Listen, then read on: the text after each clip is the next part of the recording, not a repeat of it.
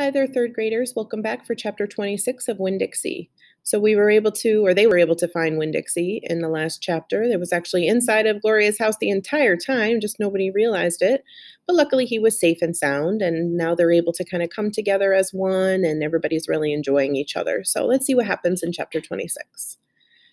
Outside, the rain had stopped and the clouds had gone away, and the sky was so clear it seemed like I could see every star ever made. I walked all the way to the back of Gloria Dump's yard. I walked back there and stood at her mistake tree. The bottles were quiet. There wasn't a breeze, so they were just hanging there. I looked at the tree, and then I looked up at the sky. "Mama," I said, just like she was standing right beside me. "I know 10 things about you, and that's not enough. That's not near enough. But Daddy is going to tell me more. I know he will, now that he knows you're not coming back. He misses you, and I miss you, but my heart doesn't feel empty anymore. It's full all the way up. I'll still think about you, I promise, but probably not as much as I did this summer."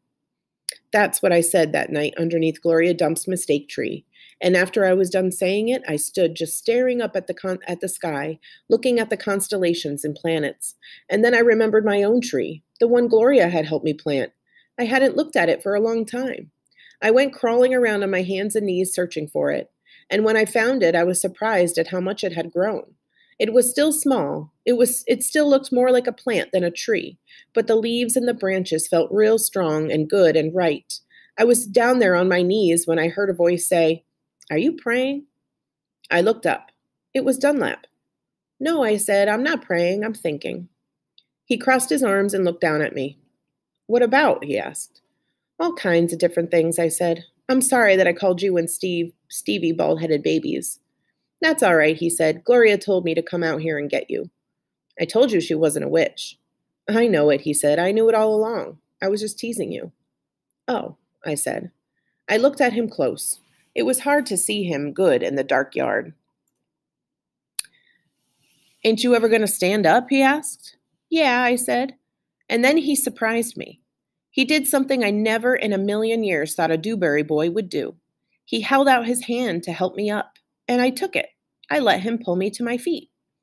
"I'll race you back to the house," Dunlap said, and he started to run. "Okay," I shouted, "but I'm warning you, I'm fast." We ran, and I beat him. I touched the corner of Gloria Dump's house right before he did. "You shouldn't be running around in the dark," said Amanda. She was standing on the porch looking at us. "You could trip over something." "Aw, Amanda," said Dunlap, and he shook his head. "Aw, Amanda," I said too. And then I remembered Carson, and I felt bad for her. I went up on the porch and took hold of her hand and pulled on her. "Come on," I said, "let's go inside." "India Opal," Daddy said when me and Amanda and Dunlap walked in. "Are you here to sing some songs with us?" "Yes, sir," I said, "only I don't know that many songs." "We'll teach you," he said. He smiled at me real big. It was good. It was a good thing to see. "That's right," said Gloria Dump, "we will." Sweetie Pie was still sitting in her lap. Her eyes were closed. "Care for a litmus lozenge?" Miss Franny asked, passing me the bowl. "Thank you," I told her. I took a litmus lozenge and unwrapped it and put it in my mouth. "Do you want a pickle?"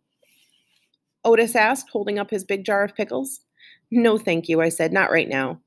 Winn Dixie came out from underneath Gloria Dump's chair. He sat down next to me and leaned into me, the same as I was leaning into my daddy. And Amanda stood right there beside me. And when I looked over at her, she didn't look pinch-faced at all to me.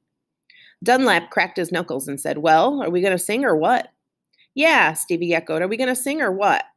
"Let's sing," said Sweetie Pie, opening her eyes and sitting up straight. "Let's sing for the dog." Otis laughed and strummed his guitar, and the flavor of the litmus lozenge opened in my mouth like a flower blooming, all sweet and sad.